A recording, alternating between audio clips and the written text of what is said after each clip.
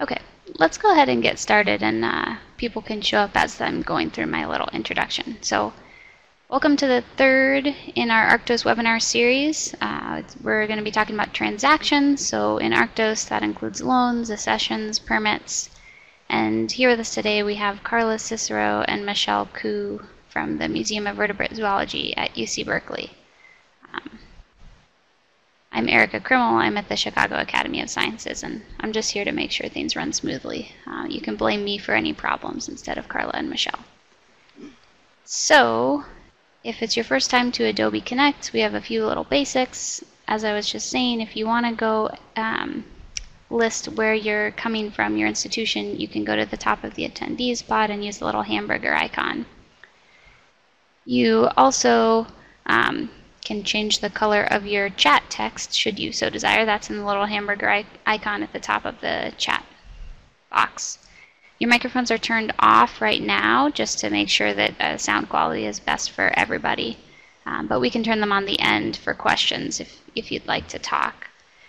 One thing that we always request of webinar participants is that you go ahead and fill out a post-webinar survey. That's the URL that's linked in the slide showing right now. It's also linked in the little box at the top right of your screen. Welcome to Arctos webinar series. The post-webinar survey is very short, and what it means is that iDigBio will continue letting us use their technical infrastructure to host these webinars, and you won't have to sign up in advance or anything like that. So it's a nice thing that we can do to keep having free resources like this available. Some general Arctos things. We are recording all of these webinars, including this one, so you can find the recordings at the URL on the screen here. You can find more about Arctos in our user handbook, or you can search our data at arctos.database.museum. These links are all also in the little info box at the upper right of your screen. And then our next webinar is going to be on projects, publications, and citations, and that'll be the second Tuesday in December, the 12th. So there's a link for that as well.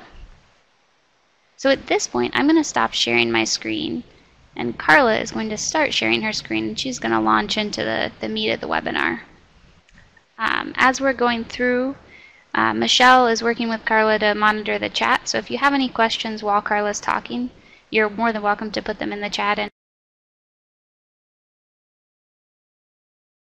Michelle can either answer them in the chat, or we can come back to them at the end of the presentation and discuss them as a group. So, take it away. Okay, thanks, Erica. So I just want to make sure that everybody can see the screen okay. So if anybody's having issues with seeing the screen, just put it in the chat and I can make it bigger. So as Erica said, this webinar is going to focus on transactions, and which are accessions, loans, and permits. And I'm starting out at the Arctos home screen, logged out. And so access to creating or editing transactions requires operator permissions. So I'm going to log in, and you'll see right now I just have these 4 tabs up at the top. So I'm going to go ahead and log in.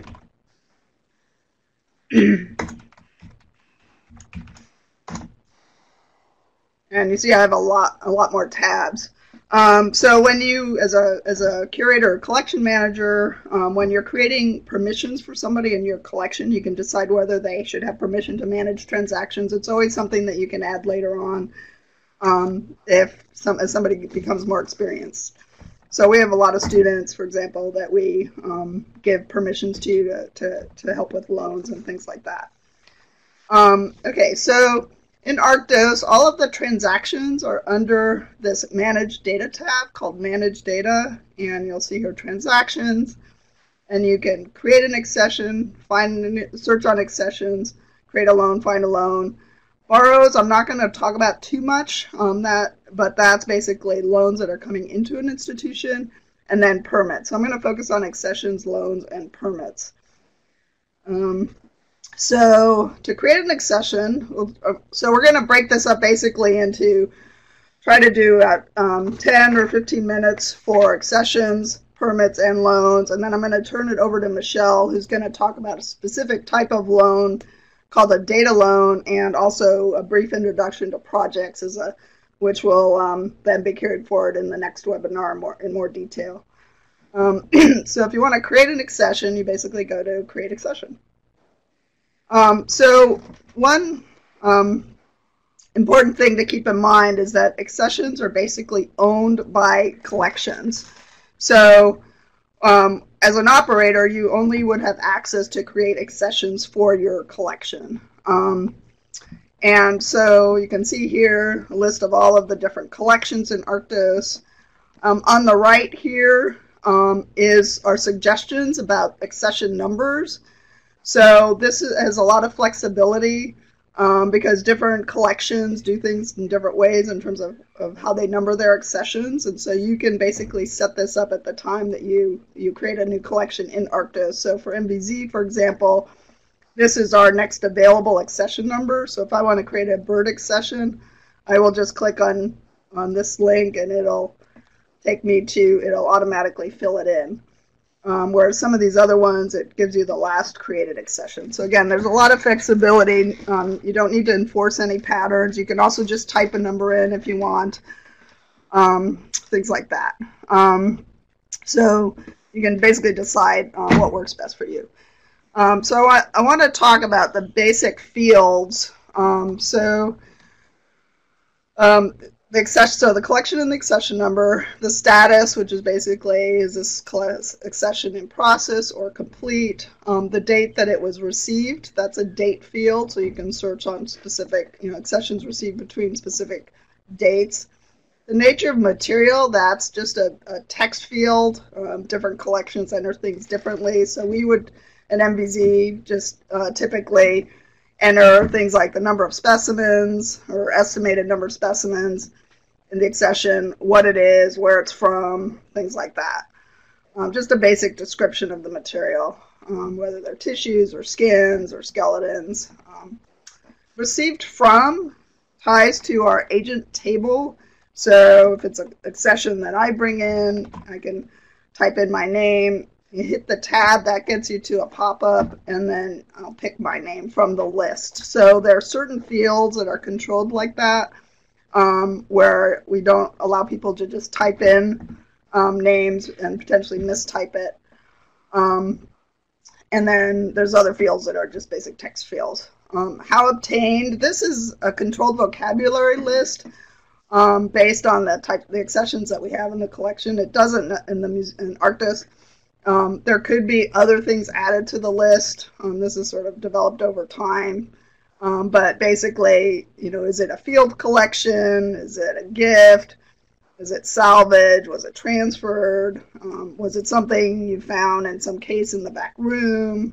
Things like that. So, and then field for estimated count. So a lot of times, at least for us, when we get things into the museum, we have an estimated count, but that may not be the final count for the accession because specimens get discarded for some reason or things like that.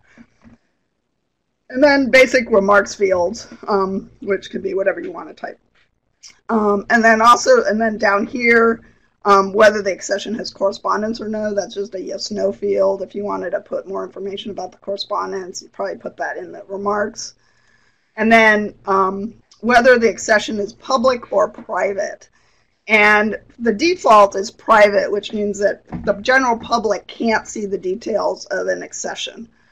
But there are cases where you may want to make your accession public. So, for example, paleontology museums, sometimes they'll collect a bunch of specimens. They have locality information. The specimens aren't yet digitized, but they want to make that information available so they can make their collection public. And here's an example. I'm going to show you what that looks like logged in. This is not logged in. So this is I'm not logged in here, so you can see just the 4 tabs. Here's a bison from the University of Alaska Earth Sciences collection, and here's the accession number. There's some media associated with it, and if you actually click on that accession field, you'll get all of the details about that accession. For private accessions, it'll basically tell you to go away, that you don't have access to that information. So that can be valuable for cases where you don't have the specimens yet digitized, but you want to make the information available.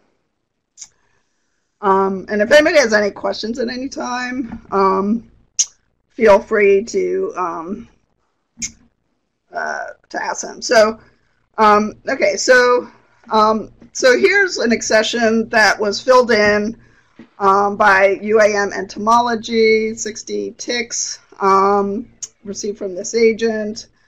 It does have correspondence. This one is public. And you can see that there's media attached to it. So you can attach media to accessions. In this particular case, the media is a PDF file that has the data associated with it. So here's an example of a spreadsheet saved as a PDF file with the information associated with that accession. I'm going to close out of that. Here's another example. This one's kind of cool. This is also from the University of Alaska. This is their cultural collection, their ethnology collection, received as a gift. It's a basket collection. They've also associated media, but it's an actual report about that collection. So there's lots of different ways that you can associate media to different kinds of media to accession. So that's helpful. You can search, so that's basically on collections. You can to search on accessions, go to transactions, find accession, and you can search on a number of different fields, including the accession number, the nature of material, agent, so received from the collection, whether it has media or not, the dates it was received, things like that. So lots of different ways of, so I can, for example, I can search on something that I accessioned from Utah, and see what comes up. So here's a bunch of different accessions. So here's the last one that I did in 2015. And if you click on that, you can get all of the details, including, and I'll talk about permits later, but including the permits that were associated with that accession that basically allowed me to collect that. So there's the state permit and then the federal permit.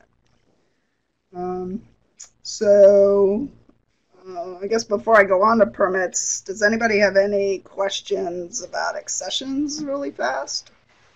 Beth and Mariel are both typing in the chat right now, so we'll give them a minute to see if they have any questions. I just want to say that at Chicago Academy, we manage our accessions interdisciplinarily, so we don't have mammals versus herps, and Arctos makes that really easy to do. So that's one feature we really like.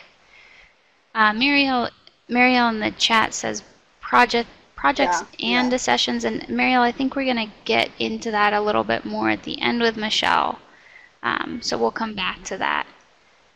And then Beth is wondering, would pictures be something you would add to an accession, or would it be better to attach them to a specimen?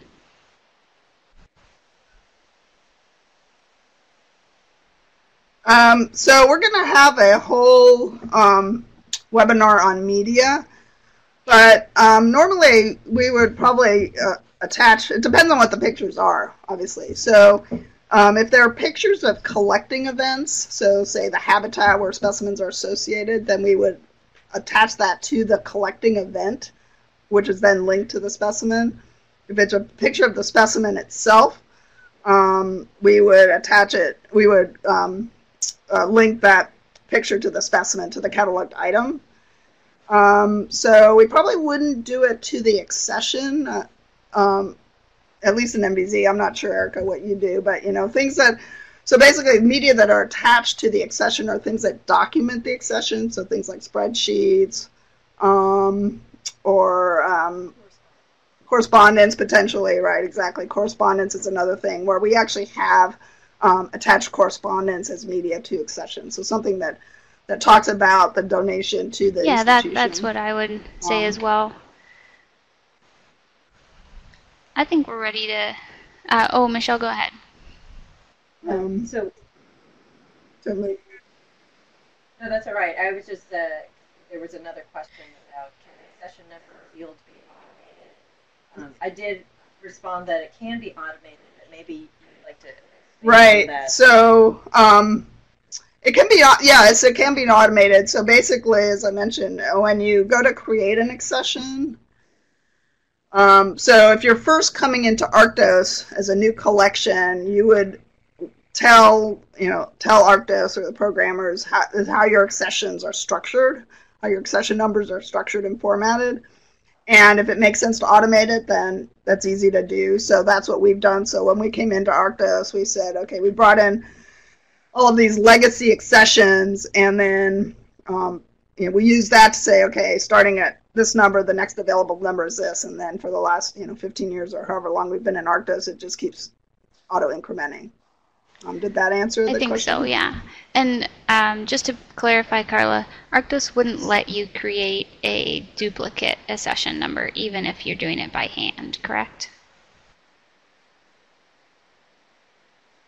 Yeah, so even if you're doing it by hand, there are some. So. No, you can't. Can create. We have had issues of duplicate low numbers. Right. That's because they're alphanumeric. Right. It's So that, but it's not very common. But we have had some issues with that. But yeah, with accessions, you can't within your collection create a duplicate accession number. At least not that. Yeah. Okay, so I'm going to move on to permits because I think permits, everybody's interested in permits. That's important. So basically, you have the same thing. You have create or find a permit. So one thing that I want to just say right at the outset is that permits, like accessions and loans, are attached currently to transactions. And so we don't actually have permit information available at the specimen level. However, we're working to make some changes to how we deal with permits to trickle some of that information down to the specimen level. And it's not going to have the details about the permit, but it'll have basically whether there is a permit, whether the specimen was covered by a permit or not, and maybe some very basic information about the kind of permit. And the reason that we're making these changes is because of funding that we have to provide data to the Global Genome Biodiversity Network, and they require it as part of the Nagoya Protocol. So we're currently having some discussions about the best way to do that, and also about how to other kinds of changes we might want to implement for permits. So one of those might be fleshing out a little bit better the permit type. So basically, the basic information that you have for a new permit is who issued it. So again, that ties to the agent table, which could be an organization. So if you do fish and wildlife, you have, is California, Fairbanks, or is it U.S.? So you have all these different organizations. So who issued the permit, who it's issued to, again, from the agent table. Those are required. The contact person is not required, but if you enter something, this actually just came up recently in our Arctos working group meeting. If you enter somebody in as the contact person, then that person, as long as they have a valid email address in Arctos, will get notifications when the permit is going to expire.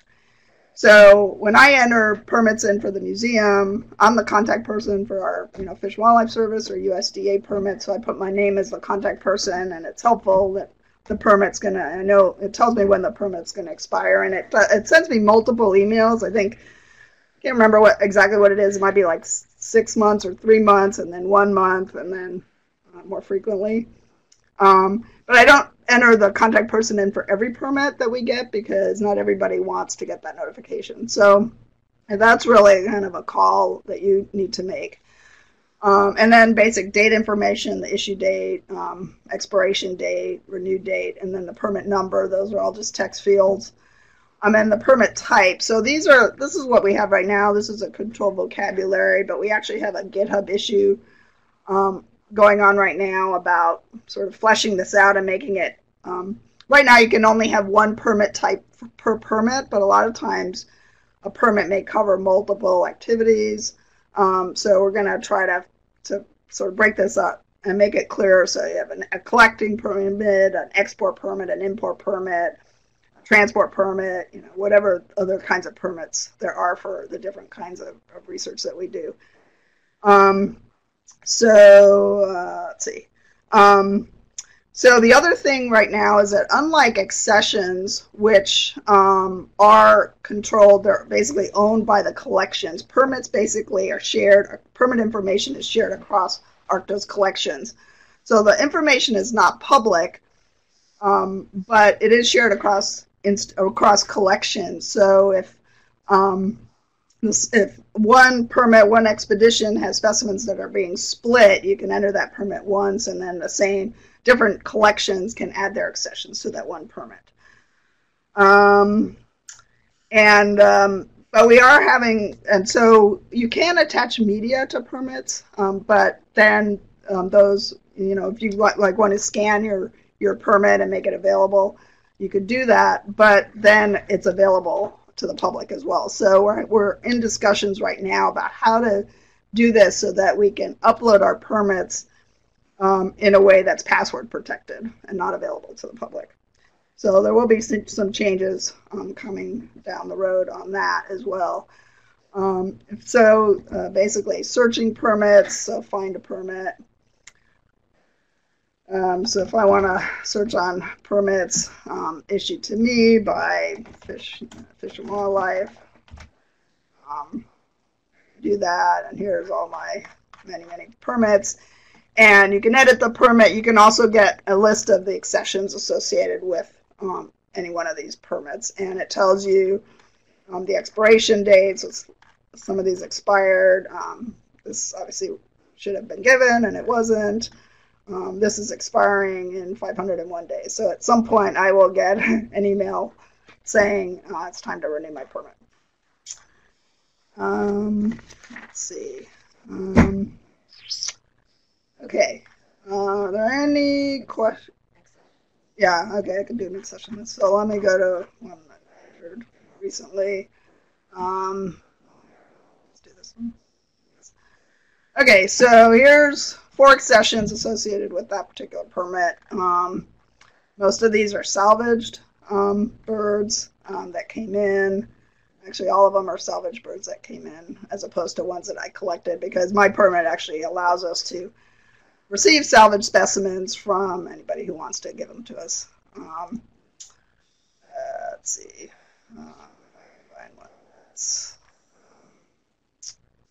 Yeah. So, but anyway, any questions about? You can also enter a fishing license. It's another kind of permit. Let's see what I collected under there. Okay, so this is an example where in California, you at least used to be able to collect herps with a fishing license. So this is an expedition that we did as part of the Grenoble Survey project, and we picked up a couple of herps, and so I added my fishing license to that. Any questions on permits? This is Erica. One thing that seems handy to me is you could go and search the Arctos database on a permit number to be able to download all the data of specimens you collected to send back for reporting, correct?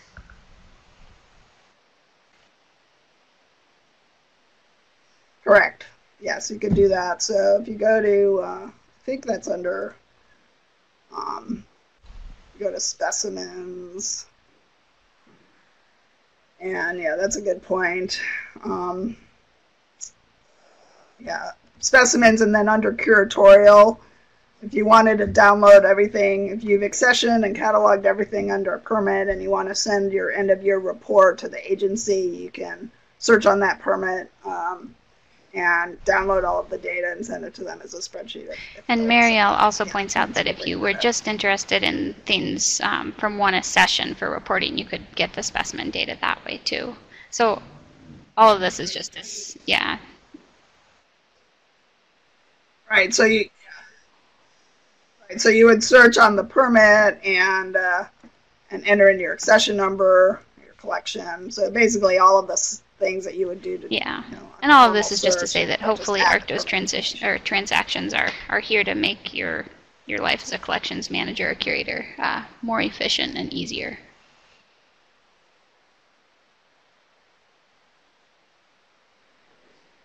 Yeah. Yep. Okay.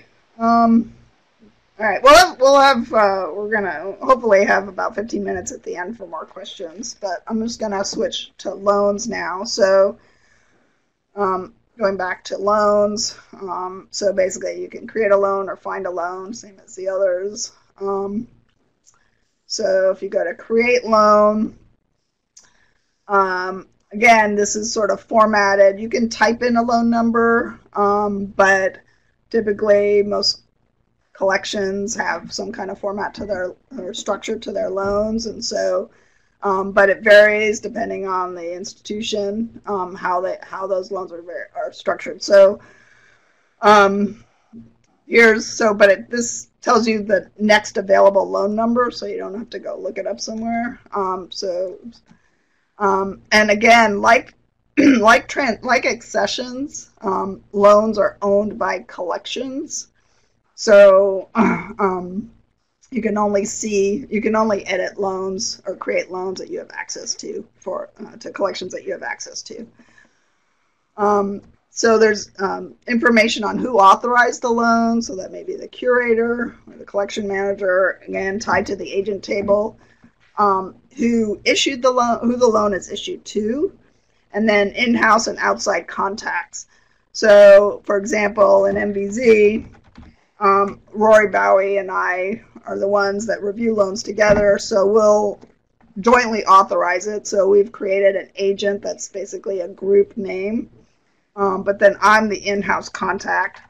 So I'm the person who wants to receive the signed invoice back saying that the person received the loan, things like that. And then typically, at least for us, we would loan to a curator or a professor, but not to a student or a postdoc or somebody in a temporary position, or an artist that wants to use specimens and they need to go visit a collection. So we would loan it to the curator, and then the contact would be whoever the specimens are actually being used by. We have different types of loans. So consumable loans, which are pretty self-explanatory, but you would use that for things like tissue loans or destructive sampling loans that you don't expect to get anything back. So feather samples for isotope analysis, or toe pad samples for genetic analysis, things like that. Data loan, Michelle's going to talk about data loan, which is kind of a unique type of loan. In-house, created that to kind of keep track of things of loans that are being used by people in our own institution. Legacy loans, we do have legacy loans, and then there's kind of a mix here. Return of loans, so that's if we're sending specimens that was borrowed from somebody in our institution. We're returning those, we want to track that, so it's a return of a loan. If it's specimens you expect to get back, it's a returnable loan. Sometimes you have skins and tissues, so that's kind of a mix, so that's a mixed loan. And then transfer of custody would be if we're permanently giving specimens to another institution. For example, if specimens are coming here and then getting split based on the permit requirements, or we're just gifting them for whatever reason to another institution, we're transferring the custody of those specimens.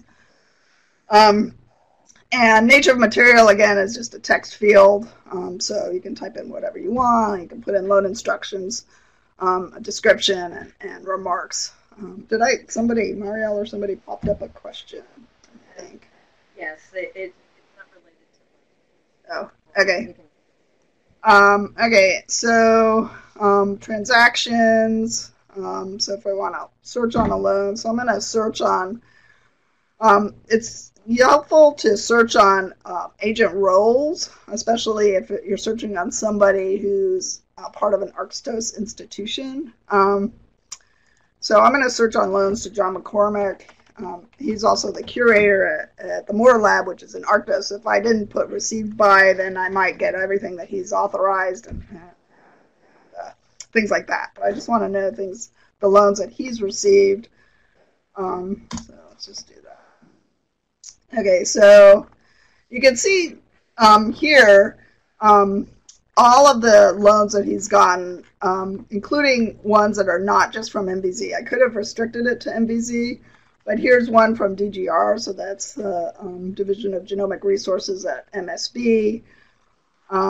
Here's a bunch of other MVZ loans, and you can see different kinds of loans. So here's consumable. These are all consumable loans, so they're tissue loans. Lots of tissue loans. Here's a returnable loan that was used for a study by this person. And here's a returnable loan. So these are study skins that we expect to get back. We did get back, so we noted that here and then closed the loan. You can also see, you can also attach permits to loans. So you have to create the loan first. But once you have the loan, then you can attach shipments. So once you have a loan, you can attach shipments, which is, and you can have multiple shipments for any given loan. You attach the specimens to the loan. So you have to do that, and you can do that either through barcodes or by typing in the numbers. So this is the whole list of specimens. Let's see. And then you can attach permits to the loans. I think that's down here. So if it's an international loan, you might want to attach a permit to it. And you can also attach media to the loan. So sometimes people do have media. And projects. So again, you have to have the loan already in Arctos in order to attach a project. And Michelle's going to talk about projects, but you can see that for these loans to John McCormick, it's a bunch of different projects. So here's one on scrub jays. Here's one on quail. Here's the same one on quail. 2 different loans. So the same. So this is one neat thing. So this is one advantage of Arctos and being able to share data is that it's one project where he's requested samples from both Museum of Southwestern Biology and MVZ. And so we can attach 2 different loans from 2 different institutions to the same project and track what somebody's doing. Anyway, all of these have projects. Here's a second loan. We have some questions. Oh, we have questions. Okay. Yeah, so one of the first questions from Lisa, she asked, the next loan, numbered loans, you have to number loans that work.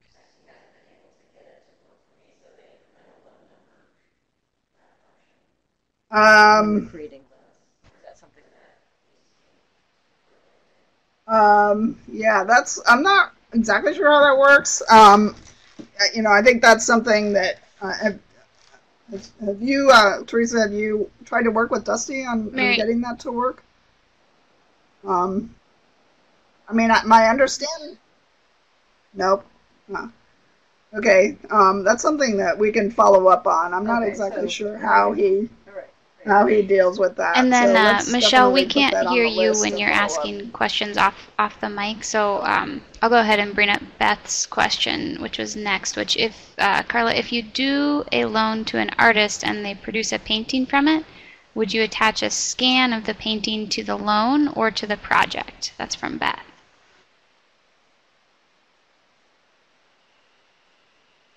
I would do that to the project.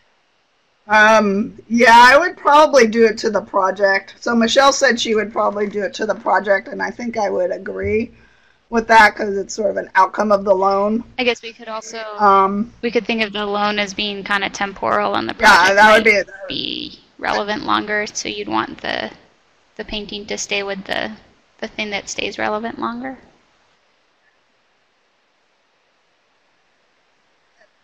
And it's also because loans are not, the public can't see loans, whereas the public can see projects. That would be another reason to attach it to the project. So it's media that are visible to the general public, that's interested in whatever that project is.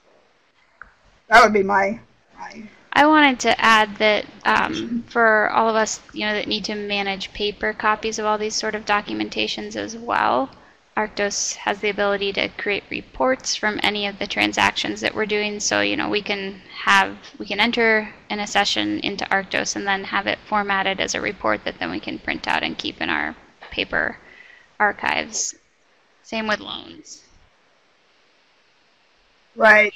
Oh, and Mariel has thanks. the same point. But yeah, Carla, right. Can you talk about that a little bit? Thanks for bringing that up. So,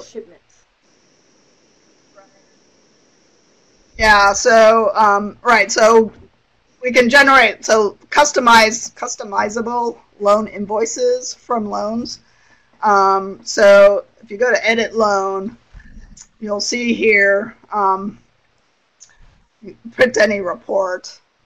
And so and we'll have a webinar just on reporting, but these are all of the different Arctos reports. So I'm going to go to MVZ because we've customized the loan for our, for the way that we want it to look, but you can customize it for yourself. So there's basically, there's a loan header and a loan invoice. And then we've also created a loan item slip, which allows us to actually, rather than writing down the numbers and putting it on a piece of paper where the skin is removed from the tray, we can actually print that out. But the loan header, basically, so you can print that report, and that prints. So again, you can customize this to look the way you want, but basically, it uses who the loan is to, so the received by person. They have to have an address in the agent table. So, so this is entered also into the shipment, and so that's where this information is from. So the agent and its address, who's approved the loan. So it could be me and Rory. Somebody signs off on it. Kind of loan it is, and then this is also as part of the shipment. So I'm the one shipping it. And I have an address in the agent table. I have a title, so this is filled in from that information as the person and I'm the in-house contact. So that's where this information is coming from, as the person who is going to get the invoice that the recipient signs, and the person's signature, and then a policy on usage. So that's the loan invoice header, and then the loan invoice is the actual list of specimens. As a PDF file. So we typically print this out, and we keep a hard copy here, and then we send 2 copies to the recipient, one for them to sign and return, and one for them to keep so that they have a record of it. You can send it electronically if you want. But this details, so page 1 of 10, all of the specimens that were used, including the information about where they're from, the coordinates, sex, and species. And all of the information, like Carla said, in these reports is customizable, and so is the format. So that makes them pretty handy to use. Carla, I think we should switch over to Michelle so we can talk about data loans, and then maybe come back to, we have at least one outstanding question for the end.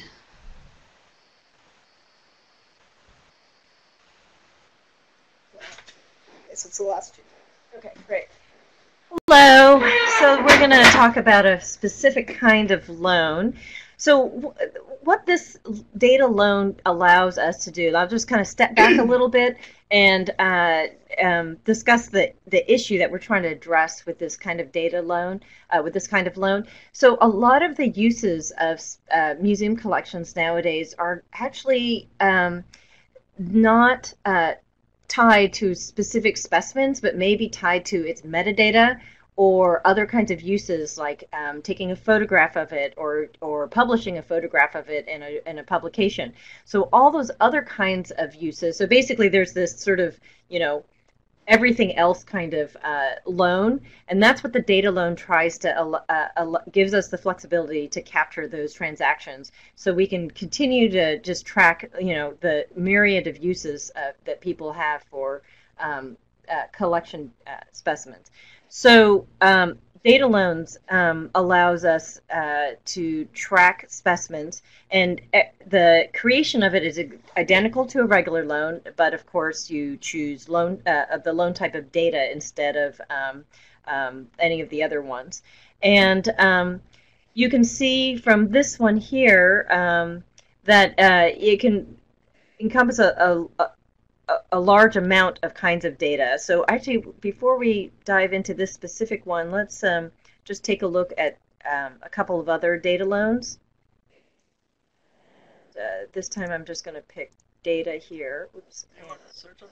Yeah, I'm just going to search on. Oops. Oh, sorry. I got to create. Sorry. I'm not going to create one right now, especially selection. Find a loan. There we go.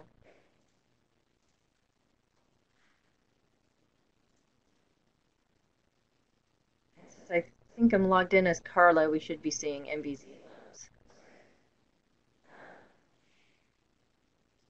So you can have it for as many specimens, as needed. So it could be, a single one, a couple of them, or it could be. I just found out our largest data loan is for 13,000 specimens. It's taking a little bit of time, so we'll just skip ahead here.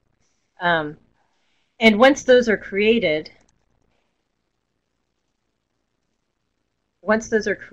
then you can associate it with a project. So this is where I'm going to seg into introducing projects a little bit. So a project is actually one of my favorite parts of Arctos, because it allows us to, it's a sort of a special feature of Arctos. I don't know of many other kinds of collection management systems that allows us to do this for natural history museums, where we can aggregate all the different assets within our collection management system for a specific purpose. So the purpose may be a biodiversity survey, like I have here for the historic Grinnell survey in Joshua Tree National Park. Or it could be something like the publication and the use of a specimen for a news outlet, which wanted to highlight, the last grizzly bear that was shot in California, for instance.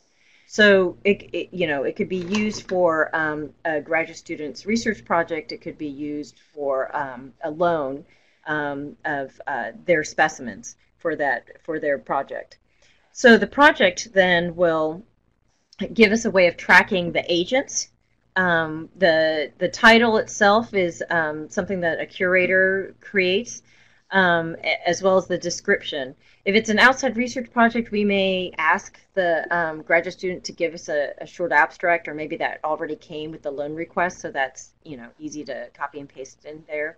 The description is flexible enough that you can include hyperlinks to other external websites. So we have one for a related project, the resurvey of this particular national park. We also have a general website here that goes to an MVZ website about the Grinnell resurvey efforts in California. And we also have a link here to the field notes that are based on this particular historic survey.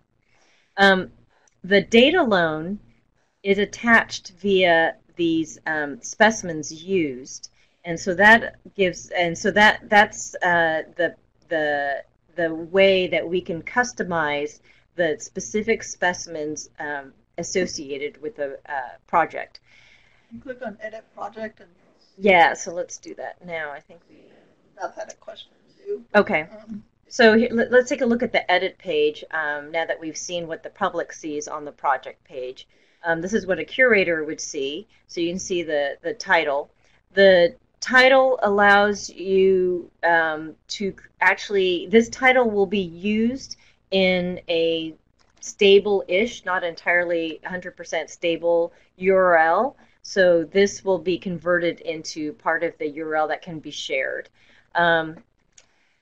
Here's what the description box looks like when it's been fully marked up in HTML. but you can actually write the project description in Markdown, which is a much easier way of doing that. We'll go into more detail with this in the next webinar series. You can see the project agents, and then here are the transactions that this is associated with. In particular, we have project accessions, which are show up as contributed specimens. Is that right? Yes, I think so. Yeah. And then project loans, which shows up as the actual specimens associated with this. So you can see that there are several data loans associated with this project. Now, the reason why I had to make a data loan for these and I did not associate an accession was because for each one of these groups of specimens, the accessions that they were associated with was not dedicated to the original survey effort. And in fact, they were, in those days, accessions were merely sort of a convenience, I think, for the curatorial assistant who was cataloging a large backlog. So it included specimens that were part of the survey in Joshua Tree, which was not a national park at the time. But it also included salvage material from the road as they were traveling to and from the park. It included incidentals that had actually absolutely nothing to do with the survey work, but were probably just accessioned at the same time that the curatorial assistant was cataloging the specimen. So this allowed me to do specific spatial searches for specimens and remove the unrelated specimens to this project. And then once those data loans were created, then I could associate it with the project loan. If there were publications that were tied to this particular project, I could also add those as well. So Beth had a question about data loans. Okay. Do you create data loans for all researchers visiting your collection to, if they're examining specimens? Yeah, that's a good question. We have these discussions all the time, actually. I would say it's up to the discretion of the particular staff curator, at least here, because in some cases it may be associated with another larger loan, and they just wanted to do measurements here. But for the ones that people are taking photographs, more commonly we are creating data loans for those photographs so we can track that usage, because it becomes the only record that we have that specimen was actually handled and used. So yes, in those cases we are doing that. So I would say almost especially for people who are coming in and doing a series of photographs or some kind of more hands-on measurements. So Teresa said that for people coming and using her collection, that she'll create an in-house loan.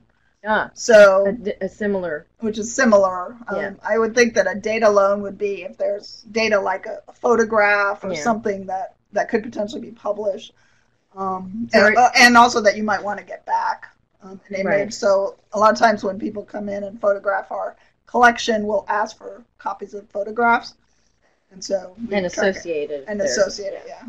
So are you doing in-house loans or data loans for the we've done both. To be honest, we don't do loans for visitors because of time constraints. But in an ideal world, we would create a loan for all in-house visitors. But a data loan if they're actually taking photographs or something like that. Yeah, that's a good question, though. Another example, actually, of a data loan usage would be for a species distribution modeling analyses, especially if we happen to be doing them here, then this would be a use of metadata for the specimen. So actually, in those cases, typically the researcher probably hasn't even looked at the specimen. Well, so I was just, the but largest... it will be tied to a publication. So the largest data loan that Michelle was referencing was one that I created for the science article that came out of using our digital egg images. And basically, they never came to the collection. They never came to the museum, but they used all of our online images of our egg collection. And then there was a publication associated with that. So really, the only way to link that publication to the specimens was through a project and a data loan. And so that's what I did. I created a data loan and attached, if you go all the way down at the bottom, yeah. You'll see, so every one of our egg specimens now is attached to that publication and that project. This is Eric. I have one logistical thing to say, just that I turned on the participants' microphones, so in case anybody wants to ask questions using voice, you might need to click the little green microphone icon in your top bar. I also, Michelle and Carla, I wanted to make sure I understand this right. We don't use data loans very often, so I'm not as familiar with these. So if you want to attach a specimen to a project, you have to do that through a transaction, correct? You like either an accession or a loan? Okay. So that would be another reason That's like data right, loans exactly. could be a way to help you attach specimens to a project.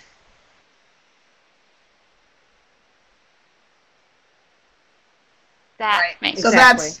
that's why I did it for these egg images. Yeah, that's the main function of, I think, data loans, at least here at MVZ, is to create projects from them.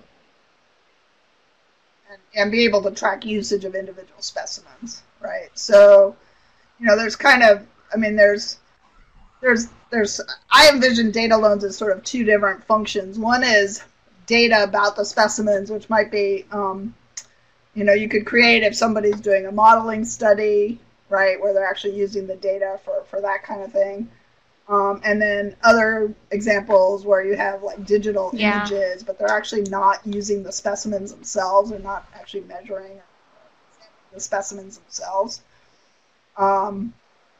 So, yeah. And if somebody's coming here to the museum and looking at our specimens and taking digital images, we could, ideally we would probably create an in-house loan and a data loan. I'm not really sure, actually. I'd have to think about that. Again, there's a timing issue. And it is about timing, right? It's about...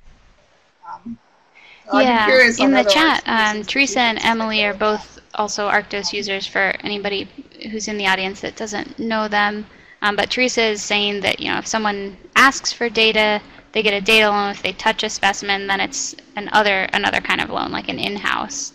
And Emily is saying that she might deal with that like chicken before the egg scenario by creating an in-house loan for visiting researchers where she can print out the header ahead of time, but then enter the catalog numbers as they go through and select the specimens they actually want to take out on loan. So lots of different ways to make Arctos fit however your institution is already managing these sort of things.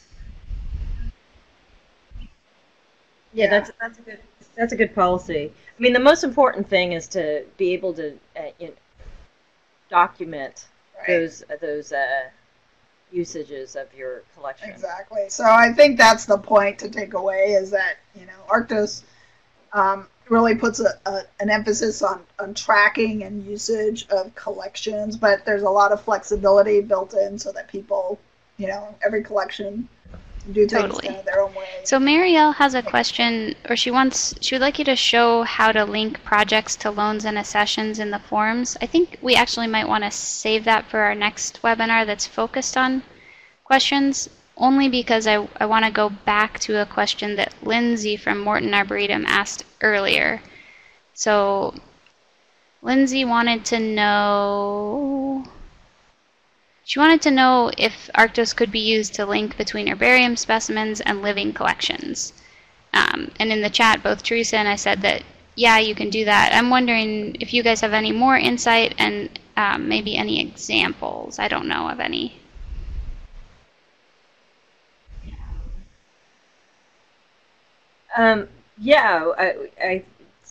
Yes, that is possible. So, No. have you guys talked about containers and tracking actual items No, we're gonna have okay. a, So that's we'll, there'll be we'll some do, discussion on yeah. that. Yeah. So there is that functionality to be able to do that, especially if your arboretum already is tracking living plants, living collections, and beds, and certain greenhouses and the like. I don't believe we have a current botanical garden associated with Arctos, but yeah, we don't. But we do have collections, specimens rather, something that are that do have a lot of other kinds of sort of associated right. So material. I'm just going to put in a random number here. So, yeah, there's different ways of doing that. One would be through projects, one would be through containers potentially, and one would be through relationships. So you can relate any specimen to any other specimen through a URL. And you can have different types of relationships. So, and this again is a controlled list, but it could be expanded to include living collections. So, same individual as, for example, or collected with. So we could potentially expand that vocabulary. So there are different ways that we could accommodate that. We actually we have herbaria, but we don't have any living collections right now. But currently. So we would need to, have some discussions about what we would need to change or add in order to make that work. But I don't see that as being a problem at all. I think most of Arctos could easily accommodate it. We might need to add some fields or some vocabularies or something to better make it. So we just have, thank you for that, guys. We just have a couple more minutes. If you have any questions and you'd like to either speak or put them in the chat, please do. Lindsay from Morton Arboretum says thanks. And Lindsay, please feel free to get in touch with the Arctos working group or any of the presenters listed here for more information, because it's kind of a specific question, but we'd be happy to talk more.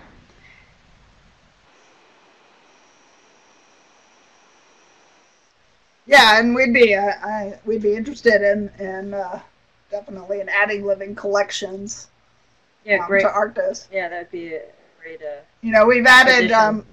We not that long ago added cultural collections, so it's kind of similar sort of thing where we had to make some adjustments to accommodate those. I also want to remind people that I'm putting the link for the post-webinar survey in the chat right now. If you could do that, it'll only take you, less than a minute, less than 2 minutes. I'll be conservative.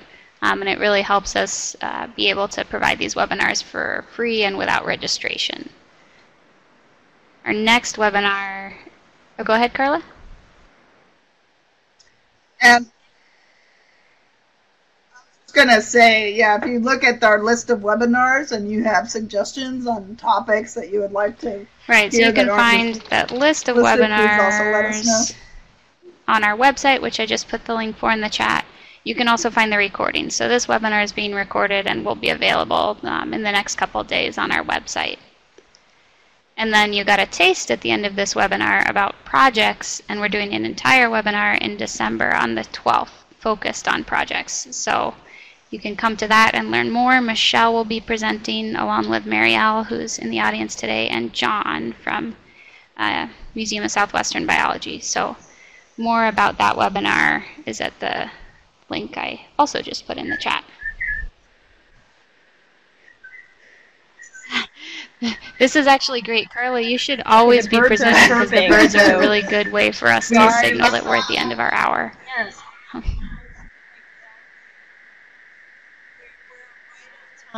You're right on time. Thank you. But if anybody has any other questions, thank you guys so much, Carla and Michelle. I learned something that was great.